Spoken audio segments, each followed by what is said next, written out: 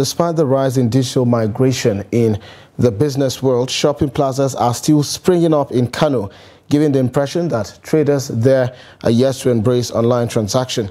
Salim Ibrahim reports that while construction and rehabilitation of plazas continue, the emergence of mobile delivery is, however, changing the business landscape of the Asian city. Here's his report. The face of almost all major streets in Kano nowadays are changing for the better, as new plazas are being erected and old ones being demolished to pave way for the construction of new ones or undergo serious rehabilitation.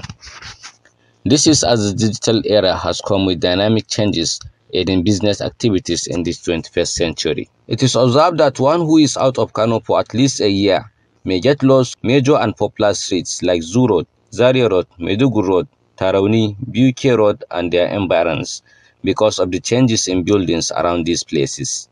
This is aside the booming market areas, which are practically populated with buildings or plazas, identified as gida, meaning houses in the local dialect. These buildings are plazas housing no fewer than 100 shops each.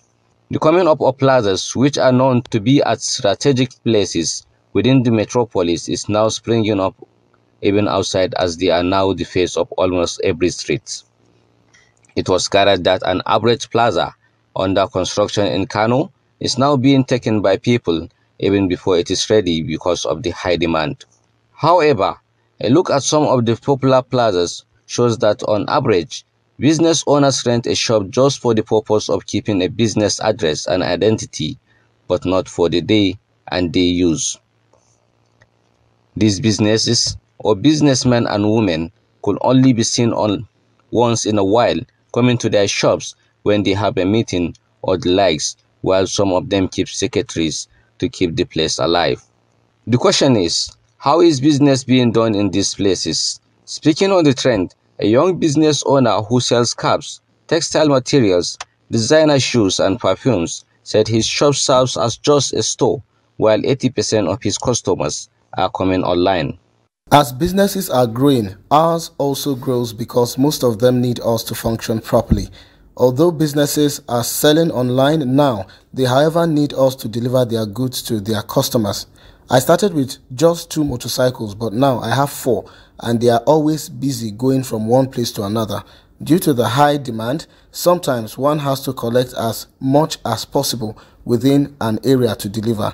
It's really thriving. Our own business is about food and snacks that people order on special occasions, or from the comfort of their offices, or even for their children in school. We have thousands of followers, and we also take advantage of prospective clients who order what we produce on a daily basis. While some come here to get theirs, most of them get it through delivery services. Honestly, all our customers are online. However, the proliferation of these plazas in Kano have given birth and more life to business of home delivery, as the business also thrives along. It is observed that the business of delivery service is now an independent business on its own, as the demand for the service continues to grow. However, the development, it was gathered that some business owners now have their own system of delivery, as they purchase their vehicles for delivery and employees to ride or drive. Salim Ibrahim reporting.